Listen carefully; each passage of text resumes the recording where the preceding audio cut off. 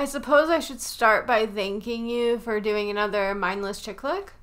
This is your choice. My choice is next week. How dare you? I'm not saying it's your choice. I'm saying for allowing me. Agreeing to be the good sport and do one. Exactly. You're so welcome. testy.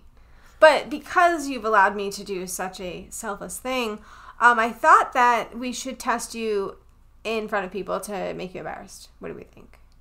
Yeah? No, but sure. Well, okay. So, as you guys know, the movie that we did this week, if you're following us on Twitter, is Perfect Date. It's a Netflix movie. The Perfect Date. I am so sorry.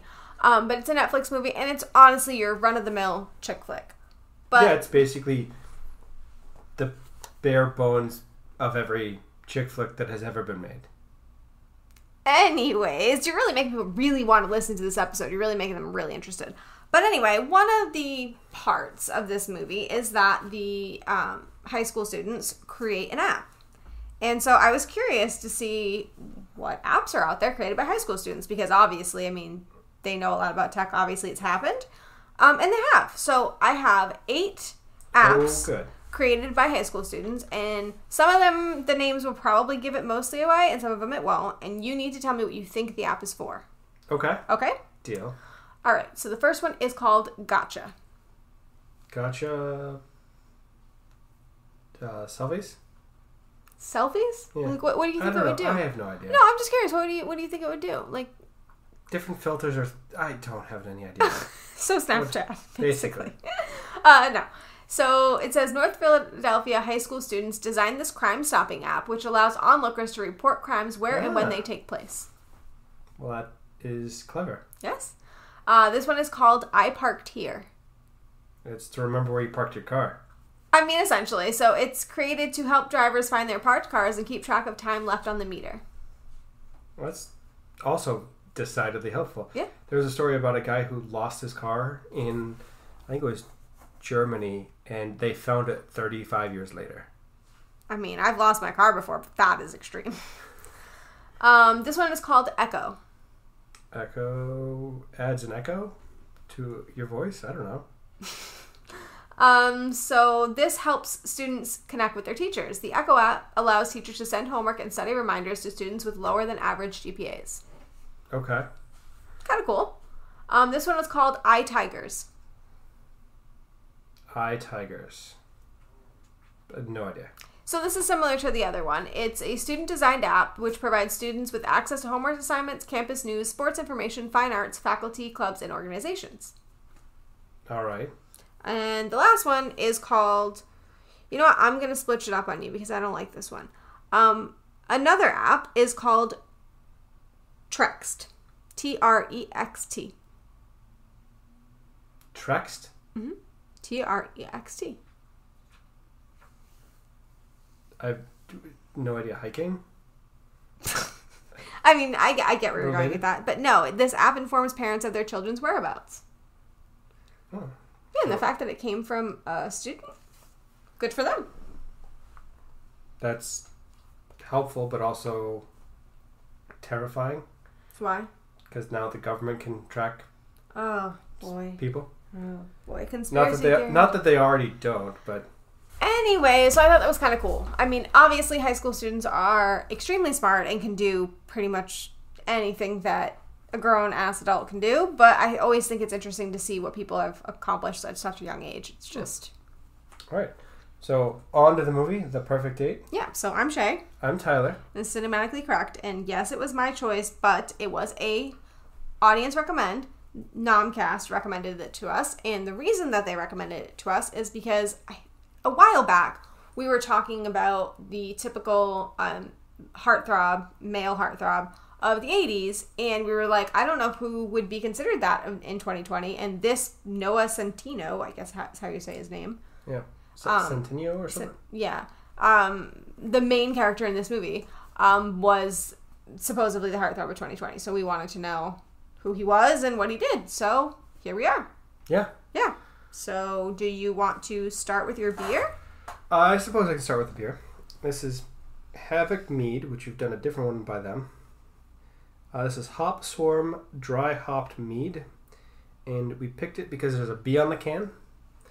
And beekeeping is apparently how he fleeces the dean of admissions at Yale into wanting him to apply personally. Basically, yeah. We also picked it because Tyler has had a run of really great beers, and he's likely to dislike this one very much. And we thought we needed some, some chaotic evil in the world. Yeah, exactly. I mean, it's not great, but it's not rip my face off bad like the tomato beer that you got. Gotta try harder. We've got to try harder. I mean, that tomato beer was still by far the worst beer that I've ever had. I really kind of set myself up for like a... Wait, what about the pickle beer? That one is also terrible. Mm. So both of them are basically So equal. those are the beers to beat? Okay. No. All right. Understood. Okay, so do you want to give everyone a brief synopsis? It should be like a 5-second thing. Brief synopsis. Brief synopsis.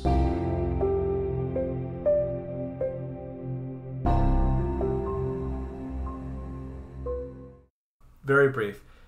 High school student from a poor area of Connecticut, which is an oxymoron, wants to go to Yale, so he has his friend develop an app to be basically an escort or hooker, without the sex, for rich, entitled high school women in Connecticut, and he falls for one of them. That's the movie. Okay, sure. I think some people would have seen it differently, but okay. So let me open up IMDb so we can go through the characters. Admittedly, we didn't know most of them. Because I don't know if I know any of them except for the father. Isn't it sad that we're at the age now where we know the parents? No, he's the most prolific actor of them. He had by far and away the largest IMDb. Anyway, okay, so Noah Centineo. I don't know how to say his name. Centennial? I don't know. So if you guys want to let us know how to say it, go ahead. Decidedly, I doubt anybody who listens has watched this movie, but anyway. He plays Brooks Radigan, and basically he's a regular high school student who has this dream of going to Yale and wants to be rich for the mere fact of being rich. And the whole movie is like him trying to attain that goal and not really caring what he has to do to get there. Right. He is like he's not an unlikable character. He's not a jock or like a, like that he's typical... also not a likable character. That's what I was going to say. So he's like in between. And as the movie goes on, you start to like him more, but it's complicated. But he's not your typical, what you would think of as like the high school douchebag or anything like that. Like that's not the stereotype. He's also not the typical high school nerd or any of the stereotypes you think of. He's kind of like an in-between. If he was a breakfast cereal, he'd be shredded wheat without any sugar on it. Like, just boring and plain and just... So he's you! Just, there's no defining quality there other than, I don't know, his work ethic, because he does work hard. Yeah, I mean, but as the movie goes on, it does get a little bit better. But anyway, Laura Marano plays Celia Lieberman. Now, I thought I had never seen her before. However, she did play young characters in some of the shows that I've watched. But she was also in Lady Bird, which is a very big movie. We have yet to see it yet, but it was very big. So she may be actually more well-known than we realize. And I enjoyed her. I know she is also really famous for a Disney Channel show. I don't know the show. Was obviously beyond my time. But I liked her. We've talked about again and again the angsty teen character because it keeps popping up in our movies. And so it seems like the female character that's supposed to be likable is always the angsty teen lately. That in the movies we've been watching, and that's what I mean by lately, not lately as in car movies. She was by far and away the best version of those that we've seen recently. That's what I was getting at. She's definitely the best version that we've seen recently in the movies we've covered. There were parts of her that, were not likable. Like, right. I mean, her, at the beginning, she was kind of like stomping around with her parents. When you see later on, her parents are obviously very wonderful people. Yeah. So, at first you think, like, oh, she's just rebelling against, like, the rich parents that are awful and horrible, but they're clearly not. They're clearly very good people.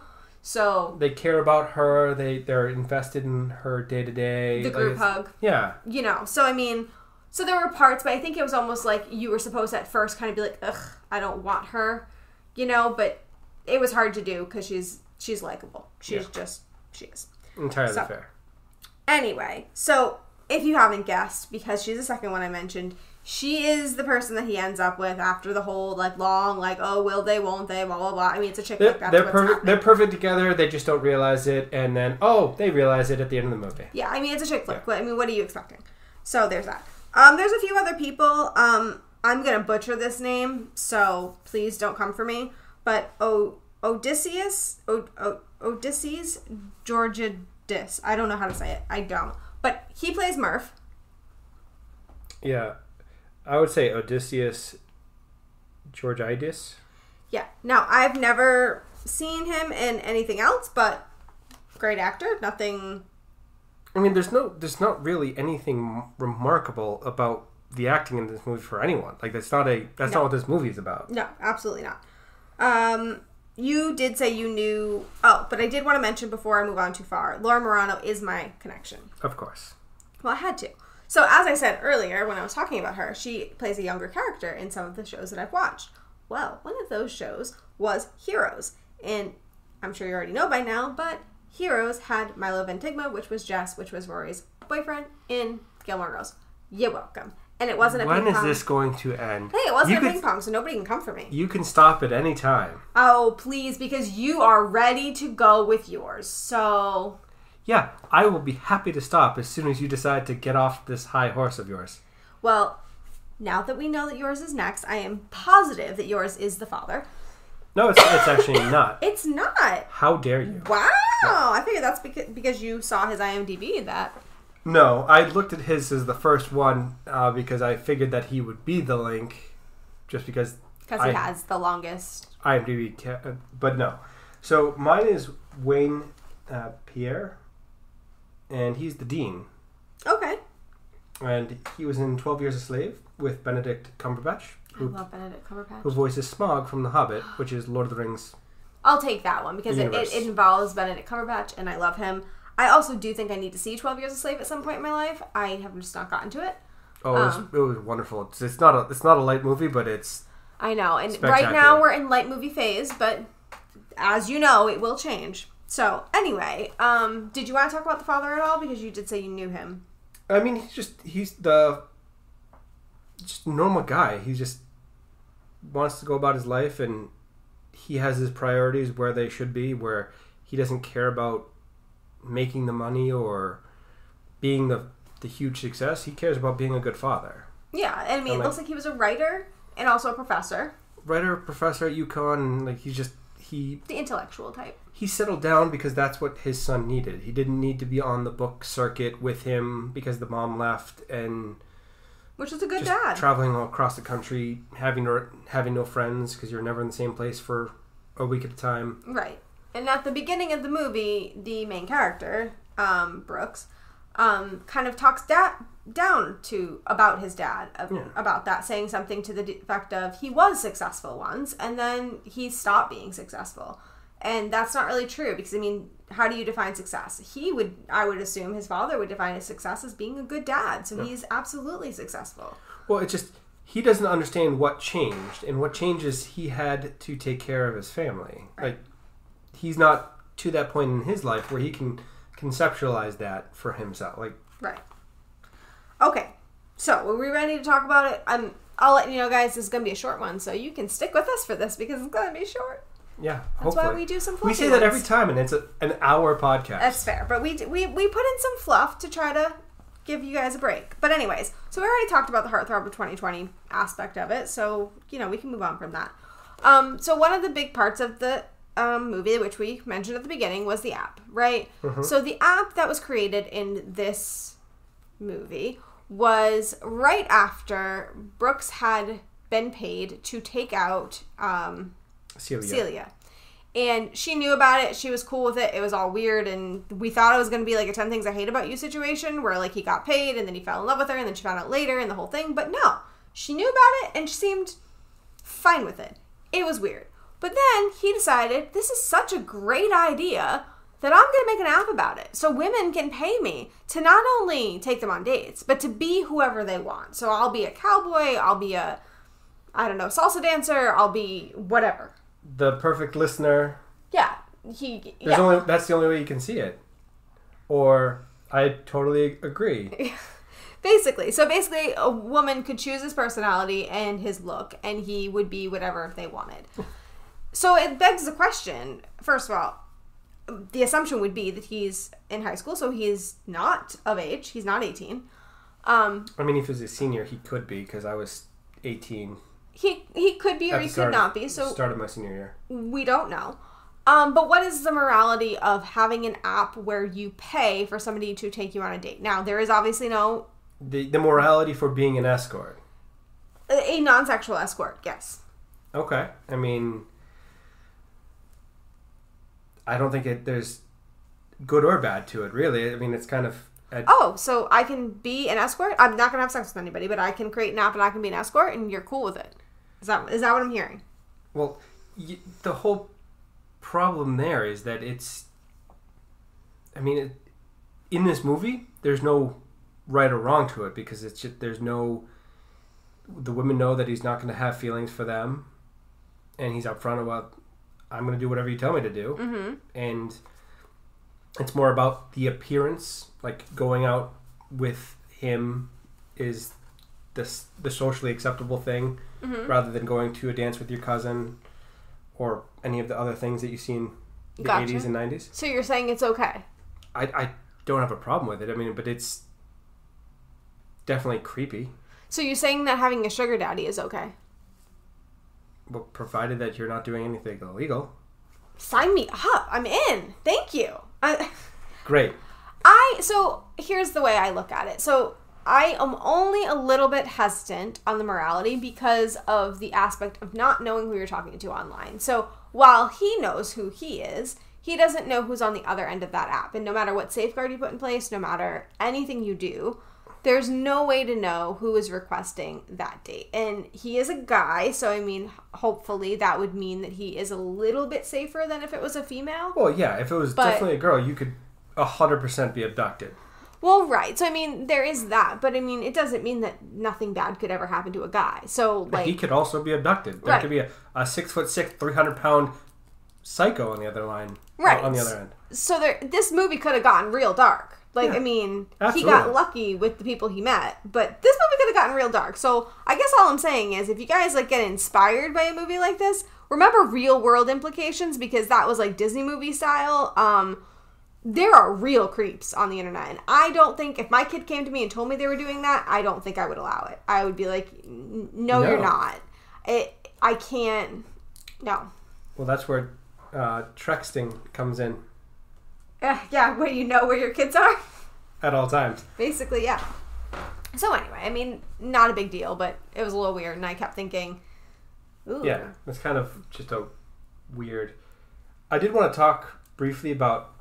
It was a little bit refreshing that they didn't even bother with any of the tropes of trying to make her the nerdy girl that is unattractive. Yeah, you said that when she came down. You were like, oh, she's just like the paint in the overalls thing. I'm like, no, that girl's pretty. Yeah. With nothing. Like, she's gorgeous. Well, so all of those old movies, it's you're wearing overalls with paint on them, you're wearing glasses, you're wearing your hair tied up behind your, you're wearing a baggy clothes, and everyone already knows that she's gorgeous because, that's what movies are. Because she's gorgeous, and glasses don't hide that. Yeah, it's just stop it already, Hollywood. Yeah, exactly. It's painful. Yeah, they didn't do most tropes. Like, even the douche that was in this movie, there was a typical douche. He was, from what I could see, he wasn't like a football player. I mean, normally in these movies, they're a jock or they're whatever. He didn't have anything to him other than that he was a douche and he had a fancy car.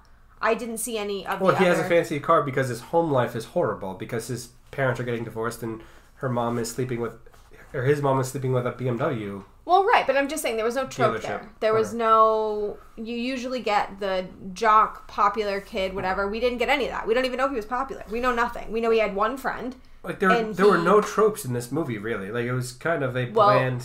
fewer tropes. The token minority / LGBTQ was in this movie. which I Okay. guess is a very big trope right now. And people were a little upset that it wasn't purposeful. Like, the person didn't need to be gay. I mean, I can understand that, but at the same time, people are people. So what does it matter either way? Exactly, and that's how I feel. So if you guys haven't seen the movie, Brooke's best friend, Murph, I believe his name is. Yes. Which, weirdly, there was a kid in my high school that was called Murph, and he was like a big class clown, and I kept thinking of him every time I watched this.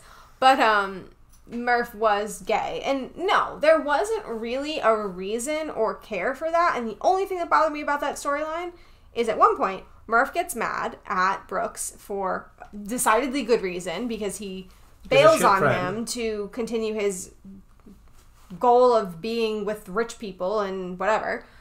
And Murph decides to switch shifts because he doesn't want to deal with an egocentric asshole anymore. Yeah. But Murph is in love with a guy who keeps ordering a tuna melt.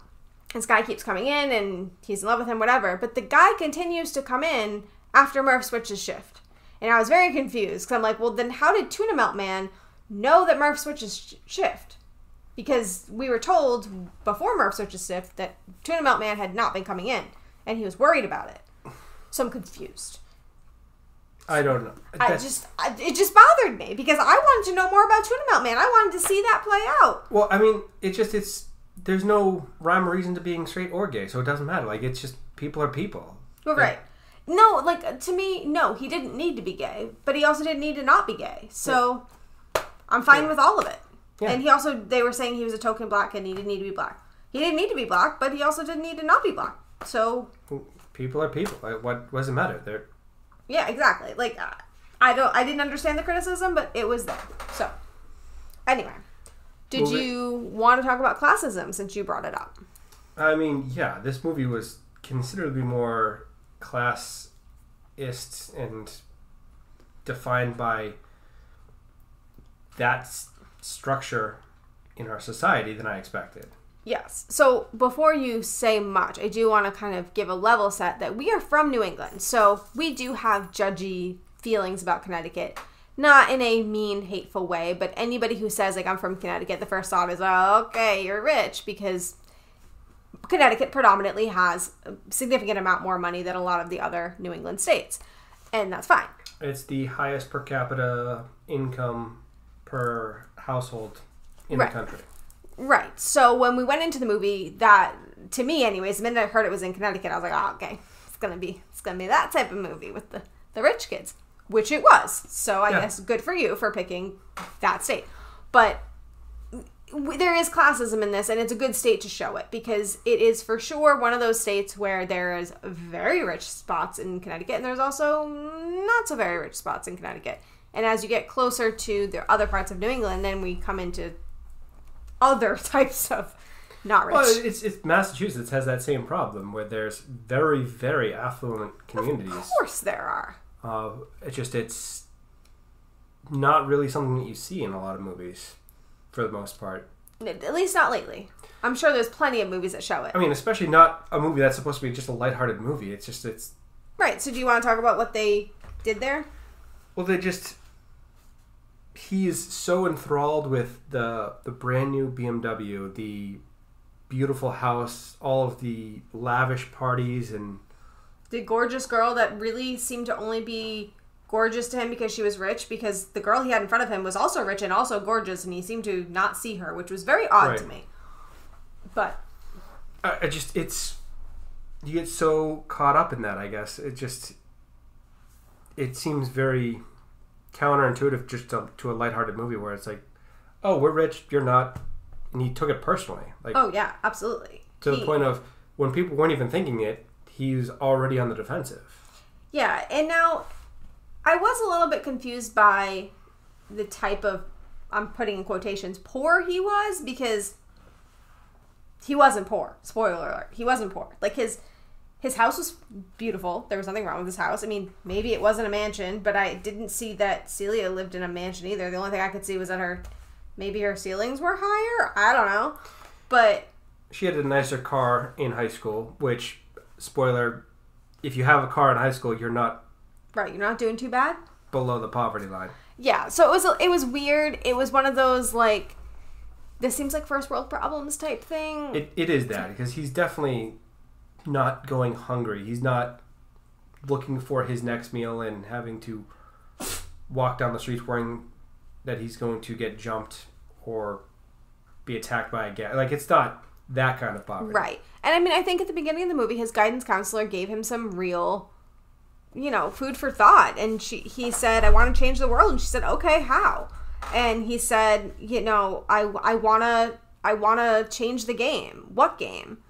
I want to do more for the world. How? Like, she kept asking him, okay, like, what do you mean by that? What are you trying to do? What are you digging into? And he had no answers for any of it. So it was like, they were just empty, like, almost... platitudes. It was almost those things you see written on the wall. Like, never give up. Never give up on what? Hang in there with the cat on the wall. Right. So it seemed like his sole purpose was to make money. He had no grander plan, and that was a huge theme in this movie. This whole movie is it's freaking flat. There's no depth to it. Like, there's no... It's a chick flick. Okay? I mean, we're stretching here, talking about classism in a chick flick, and that's... Anyways, okay, so let's talk about things that are less deep, because you say we're stretching. So, likability of the characters. So, we said that the girl was likable. Yes, I will agree with that. So, what about Brooks? Did we find him likable? Not really. Well, you were pretty... Not at all. Full stop, across the board, not at all. Didn't like him. No, I didn't have any significant feelings either way. It's just kind of like, you're there. See, so I thought there were pockets where he was likable. Like, for example, he goes on a date with a girl, and she wants help learning how to date. And she is telling him how nervous she is and how stupid she thinks it is and how she should never date. And he was, like, reinforcing her and saying, no, you should date. And, like, he was helping her, and he was being, like, a genuine person. And there were moments throughout the movie where he did things like that, where you were like, oh, he's a good dude. Or even his friendship with Celia. There were times where he was affirming her and helping her and making her feel like a better person and, like, helping her with, like, her own relationship situation that she had going on with that weird artist boy. And he was very supportive, helpful, selfless, like, but then he also is self-serving in terms of wanting to hook up with the rich girl. You mean that he's a blind guy who only thinks about himself? Basically. So new and different for high school teenage men. Yeah, but it's I don't know, there's no real, other than those few scenes in the movie, there's no good or bad, really. No, but I will say that looking at this movie, I would have to see more from him, but I think growing up, I do think that he has the ability to have depth and things like that if he continues to grow. Like, right now in this, he seems like pretty static and one-dimensional, but he did seem like he had that ability to kind of grow a little bit. And I'd be interested to see him in roles that are not chick flicky, to see, like, where his acting really is. Like, is it just he's cute, or is there more to him than that? No. So it's hard to say because he's a teenager, so, like, I don't know what the appeal is. Yeah. You're very, very exciting in this. So, anyways, one of the things that they had talked about in this was how he was so against going to a public college. Like, his dad wanted him to go to UConn, and he got a full ride, and he was basically like, I am not going to a public college. I am going to Yale. And it was just like, I'm sorry, what? All I'm thinking there is going, you're going to spend $60,000 a year for the education that's going to be functionally the same, and then you can just get a job and live your life with no debt versus $250,000 in debt. I mean, fair, but then it makes me think about the fact that I was dead set against going to community college. And honestly, I don't know why. I don't know if it was I was afraid people would look at me funny. I don't know what it was. I think there is that stigma, and I don't know why necessarily, because from a dollar perspective, that makes all of the sense in the world, is to go to a community college, get all the gen eds knocked out so you don't have to spend the king's ransom of college tuition. Yeah. Now, I decidedly went to one of the most affordable state colleges. I also didn't live at school. Yeah. So for me, it would have been a minuscule difference. It wouldn't have really mattered. And for somebody who doesn't like people, the whole transferring thing would probably not been worth it. But that was just a lucky financial situation that I ended up in, kind of thing. But for you, well, it's the same. It's his goal is to go to Yale, and he doesn't have anything after that because he doesn't know who he is as a person. Right. Like, there's no plan in place. There's no reason, and that is true for a lot of high school students where I didn't know what was going to happen after college. I knew I was going to go to college. I didn't know anything after that. right. And like, there's no. You have to spend more time figuring out what's important to you. Like, that's more important than where you went to school. Well, but the rich girl had a plan. She knew exactly what she was going to do after college, and you didn't like that either. Well, yeah, because she was going to get a small personal loan of $1 million from her father. Like some certain... So you didn't like the correlation to somebody you disliked. No, I just also didn't like the fact that she only has that plan in place because of her father. So you're jealous, or... But the only reason that she has that plan is because of her father being a hedge fund manager. Okay. And if she was just a normal person, she wouldn't have that same plan. Like, it would have been different. She'd be like, I'm going to have to work nights. I'm going to have to go to night school. I'll figure things out. Right. Things would be different. But it doesn't mean that it's bad that she has what she has. There's nothing wrong with that as long as she doesn't, hurt anybody in the process. Well, yeah, but it's this sense of entitlement because it's a chick flick. You're meant to not like her. So, okay, mission accomplished. Well, okay. I'm glad that you're so easily swayed. So in that vein, he, at the end of the movie, spoiler alert, chooses to go to UConn over Yale. Now, given that Yale was his dream for the entire movie and presumably his life, was that the right decision to make before he even applied to Yale? I would say no, because he probably would have gotten in, and given how well he had a relationship with the dean, he might have full well gotten a full ride to Yale. A relationship that he lied about. Doesn't matter. Like, I will pretend to like bees if it means I get to go to Yale for free. But what if the guy was to find out that he never liked bees in the first place? Like, what if he actually asked him for the honey that he was supposed to trade with him? Well, then I'm finding some honey from somewhere and saying it's mine. So you're fine with lying to get what you want? Oh, yeah. When it's a big, faceless institution, yeah, sure.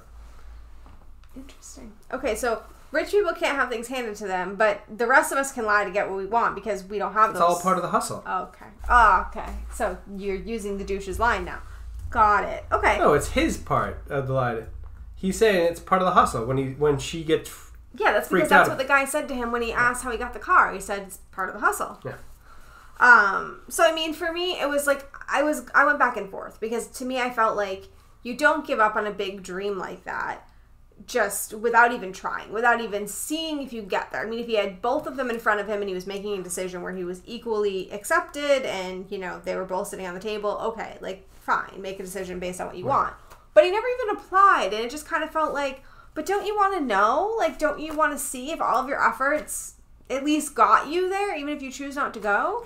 Otherwise, you're going to live your life going, well, I might have gotten in. Right, like, it's always I could have gotten into Yale, but I didn't even apply. Like, I don't know. Like, it just felt like... I could have been an astronaut, but I didn't go to NASA. Like... Yeah, it's just the whole... I could have gone to law school, but I never applied. Like, I mean... I don't know. It just kind of falls flat. It's just kind of like you're cheating yourself, and it sucks. Yeah, exactly. Okay, so finally, the grant money. So the question of the internet on this movie is the grant money that his father received at the end of the movie. He receives a letter, and it says that he got the grant money he didn't think he was getting for a book to write. And the internet is speculating that Brooks actually wrote that letter to his father and gave him all of the money he earned to go to Yale. So the question then becomes, one, is that really in truth with his whole honesty policy of living, his true life and doing things honestly and all of that? And two, was it the right thing to do with that money, or should he have still worked towards Yale or still, done something for his future rather than giving it to his father. I mean, it is a nice thing to do, and realistically, that's the only way that his father would accept the money. Like, he's not going to be able to say, "Hey, Dad, here's a check for $50,000 or whatever it is." And true. So it's okay to do it because you know that your father wouldn't accept it any other way? It's all right to lie in that circumstance because you're doing it for a good reason. To help someone that you care about. Yeah, I agree with that. I think the only thing that makes me feel a little bit about it is like when you're a writer and you think you got a grant, then you feel like you've accomplished something and he didn't. Like, it's a fake accomplishment. I feel like that's... Well, his father had already accomplished other things, so... Well, right, but still, it's like feeling like, oh, I'm back. Like, I've got it back, and like, and then it's not there. And it's nice to build somebody up, but at the same time, like... It might be just the thing that he needs to get back into being inspired and get back to that. Yeah. I mean, I think giving him the money was absolutely the right choice. I 100% am behind that. I just don't know about the whole lying part of it. So, I don't know. We don't know if that's the case. They don't really explain it. It just kind of is there, and they don't really tell you. But, anyways. So, yeah. I mean, that's really the whole movie. There's not much else going on in this movie. They do make a lot of mentions of his mother and the fact that his mother is married to a rich surgeon. Plastic pediatrician surgeon? It was weird. So you kind of get the idea that maybe his fascination with rich people has to do with the fact that his mom left him for a rich person. So he feels like he needs to be rich in order for his mom to accept him because they keep sending cards showing her new family to them. So that was kind of the vibe I got. I mean, that's entirely fair, and that's more deep than I would have expected from a movie. Right, but that was the vibe I got. But other than that, there wasn't much else going on. No, it was a quick, easy, done movie. It's like a lighthearted, there's nothing. Yeah, but if you need a movie that's not going to make you sad or make you think too much or any of that kind of stuff, because we all need that every once in a while, a break. I mean, it's free on Netflix. Yeah. So if you have Netflix... Who doesn't have Netflix? I don't know, but we got in a little hot water last week when we said something about it being free on Disney Plus, and we were told, well, not everybody has Disney Plus, and we got a little hot water for that. So I'm not going to assume who has what. All I'm going to say is if you do have Netflix, it is free on Netflix. So there is that. I think it's a cute movie to just kind of, just have a break kind of night. Shut off your brain and forget the year that is 2020. Yeah, because who doesn't need to do that right now? Because we all. I do want to talk about, he said, what is a Reddit? And how do you not know about Reddit? Well, I am in a fight with Reddit. So let's not get into it because I'm in a fight. Okay, so. Of course you are. He also said no to steak at the end of the movie. Nobody says no to steak. That's anti everything I've ever believed in my entire life. So. What, you don't believe that meat is murder? You're so cute. Steak's my favorite food, so. Oh no, it's 100% her favorite meal of any kind, and she will get it at every single possible chance. Absolutely, because steak is everything. So anyway, I do think you have a history minute. Tyler's History Minute. I have a few. Wow. So his whole goal was to get into Yale. Yes, it was. Thank you. So I'm going to talk briefly about the history of Yale. Oh, joy. Founded in 1701. It was named after Elihu Yale. Elihu. L-E-I-H-U. So Elihu. Is that a man or a woman? Yeah, I'm assuming a man. It was actually started off as the collegiate school. Okay. And then renamed in 1718. There was a gentleman by the name of Jeremiah Dummer that was arguably a more influential founding member of Yale, but the board of trustees didn't want to name it Dummer College. I mean, fair choice. It's an unfortunate name if you're going to be donating to a college. Yeah. But so they went with Yale rather than Is there Dummer. anything named after him anywhere in the university? I think there are a couple buildings or things I hope so. that are named You could just use Jeremiah. You don't need to use Dummer. Dummer. JD? I don't... Oh, well, can't use that now, can we? Then I want to talk a bit about Banksy, because street art is mentioned quite a bit in this. And they obviously are referencing Banksy. So Yes. there is an artist in this movie that they call Trash Bug. Yep. And his main artwork is gas mask things. Babies, And old it's like people. stencil work. It looks exactly like Banksy. It's referencing Banksy. It 100% is. Yes, it is. So, go ahead. And Banksy is a street artist. Is he now? Who knew? Yeah, started out in, I believe it was Bristol, England, in the 1990s. Okay. A lot of his work is darker than you would expect, and it's stencil rather than freehand. A lot of it has to do with political commentary and political satire. Gas masks are used quite a bit, just for their stark contrast to everyday life and to make a point.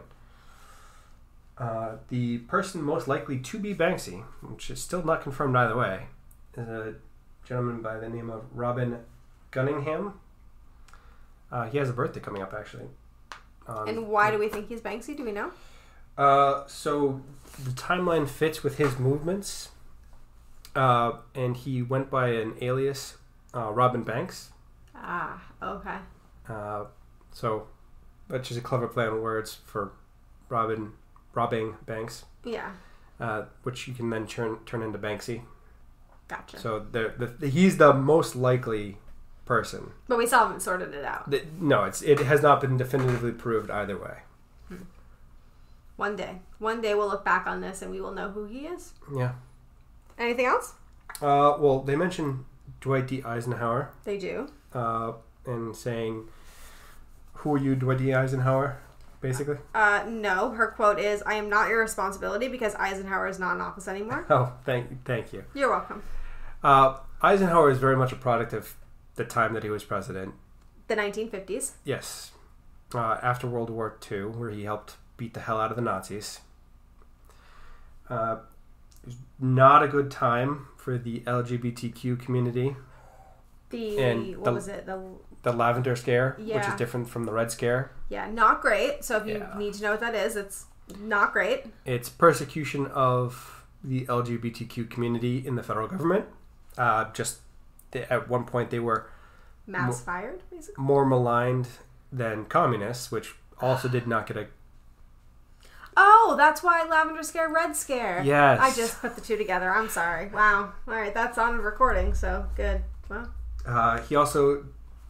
He believed that women... He had contradicting opinions on women. So he believed women belonged in the home raising children, which is an antiquated notion.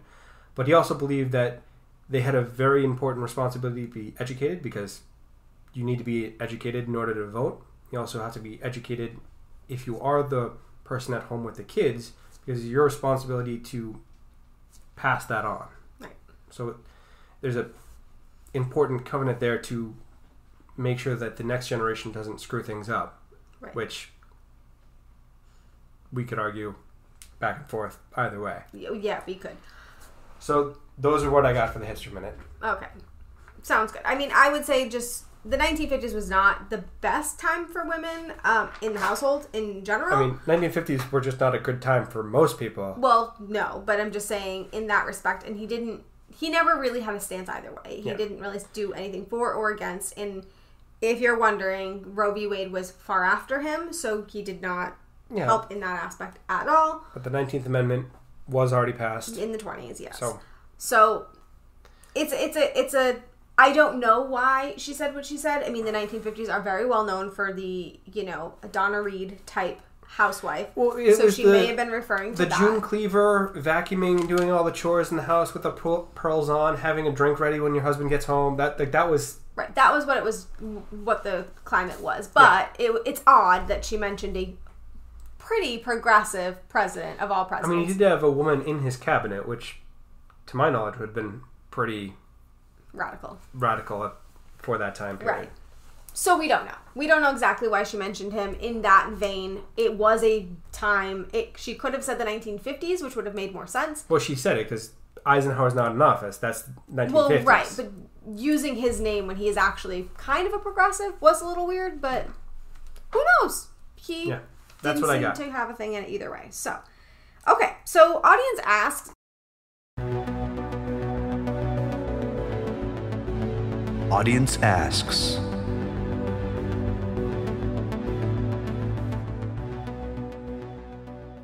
You guys, again, didn't do so great for us. Which is fine, because, I mean, last week they did. So, back and forth. But there was something. So Stork, he generally throws us a bone when we have nothing. He clearly didn't see the movie. But he said, describe each of your ideas of a perfect date. Keep this happiness to a minimum. And that was directed at you. Go. My idea of a perfect date? Yeah. I mean, currently, I'm stuck on this whole wanting to go to Broadway thing, and which is what I said to you when we first met, I believe, is that my big thing would be to be able to go to New York and, go see, like, a Broadway show and, like, have the whole, like, fancy dinner and getting dressed up and all of that. And I remember back then you said that you're definitely going to do that. And then when I asked to go to a Broadway show, you didn't take me. So you're going to throw that. I took you to Los Angeles instead. Yeah, but I mean, I think I did mention that to you when we first started dating. So I'm just saying. So right now, that's where I'm at. Now, my perfect date does change depending on like what I'm like into at that moment. And right now, we obviously just watched Hamilton since that was our last thing, and I'm kind of back into my whole I miss musicals thing. So I mean, I totally would be happy with going to a museum. I mean, I'll even get you a crushed velvet blazer. I think mine is going to be very similar because I do really like the idea of getting dressed up and going to a nice restaurant and having a nice sit-down meal and a conversation and maybe seeing a show or going to night out on the town. Exactly. Yeah. Just doing something that we don't... Not COVID time, obviously. Yeah. Doing something that we don't normally do. Like go to a restaurant and then go to a Boston place to do something that we haven't done. Like find something new and different. Yeah. Like whether it's a paint night or just something random. I'm good at that. I'm good at random things. I do that a lot when COVID's not around. Exactly. We're kind of screwed at the moment. Yeah. So basically our perfect date is not being stuck inside for quarantine. Yeah. I mean... Okay. Although she didn't go to the bookstore, which is the better of the two. Yeah. Over the high school dates, totally go to the bookstore. Okay. Decidedly. I would live in the bookstore. Yeah, I still would if I could, but we go to bookstore dates all the time when COVID's not around. We do.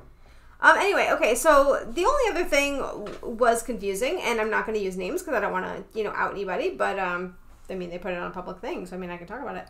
So the other thing that was put under our audience ask was, never seen it, that, and I have yet to go on a date with a man. I want to find someone to marry. So I have some questions, and I wanted That's a little bit cart before the horse. You got to go on a date to then find somebody. Yes. So, I mean, in our case, we did meet and get to know each other before ever going on a date because we were friends for years. But we had been on dates with other people. It's not like you're going I mean, it's not like I'm proud of that. Like, it's not like I wish that came with me. But it's not like I've never been on a date with anyone ever. I need to find someone to marry. Oh, you need to tell people you've been on dates. That's adorable. No, it's go out and meet people, and that's the first step, and then... Yeah. Now, I have to assume that the person who said this is young, and that comes with the young territory of thinking that you just want to get married. You just want to just jump right in. Because I know, I will admit, I was engaged in high school. So it's a rush to grow up. Yeah, it was the whole, like, I just want to be an adult. I want to be married. I want to have all those adult responsibilities and that whole thing. And it's just, yikes. Like, slow your roll. Yeah, marriage is no different than dating, I promise you. There's literally nothing different. The only difference is, like, we pay taxes together. Like, I can't even... There's really nothing else different. Like... Yeah, it's basically the same. Yeah. So, like, everybody who says, like, life changes dramatically when you get married, I don't know what you've been doing. Like, what did you do before that made it different? I'm confused. So... I mean, at some point if we had kids, I'm imagining that would significantly change things because then... Well, but that's different. Yeah, that's different. Some people have kids before they get married, so Fair. the marriage is not the changing factor. That is entirely fair. Yeah. So, relax, enjoy dating. I promise you're not missing anything. All right, so much for this being a short podcast. We're at 50 minutes. Oh, well. Good. Ratings and reviews? Yes, go for it. Reviews.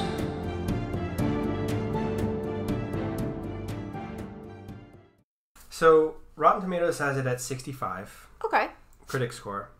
The audience score is 37. Well, you know what? Y'all people just keep expecting this huge production. For what? It's a chick flick. Get over yourselves.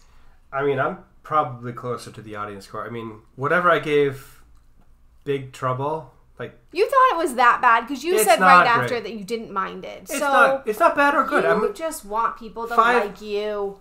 5 out of 10? Just exactly mediocre, middle? I mean, fine.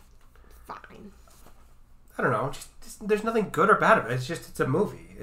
No, there isn't. It's a chick flick. Okay? It's a chick There's flick. nothing there for me to critique or give a rating either way. And yet, here we are with a 50-minute podcast. Yeah. So... That's your fault. That's on you. Anyway, I was going to give it a 6.5. It's a cute chick flick. It's a little bit young for my obvious taste because clearly I'm not a teenager. So the themes are not things that I would necessarily relate to too much. But I thought it was cute. It made me happy, and it served its job of filling a night, and I didn't see anything wrong with it. There was nothing egregiously annoying or anything about it. So, it was cute. A good way to pass the night. So, yeah, that's all I gotta say about that. So we're moving on to my choice. Yes, happy movies. So we are continuing a theme of lighthearted, happy movies.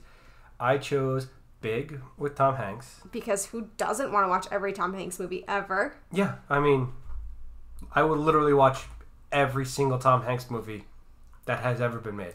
Yes, so this is a movie I'm okay with that. Neither one of us have seen. Nope. But I believe our audience has to have seen it. So one would imagine because it was made in, what, the 80s? I think so. So I'm counting on you guys. If you have audience asks, please send them our way. Please, I'm begging you. We need at least 2. For the love of God, how hard can that possibly be? So that's all we need. So anyway, I guess that's it. So if you guys want to talk to us outside the podcast, I am on Twitter at cinematicallyc, and Tyler is on Twitter. Blame Tyler CC. Always tag me if you want to talk to him. I do my best to make sure he always sees everything. I'm not on social media ever for any reason. Yeah. If you want to find us on other things, we have an email, cinematicallycorrect@gmail.com. We have all different forms of social media. If you look up Cinematically See, you will find us.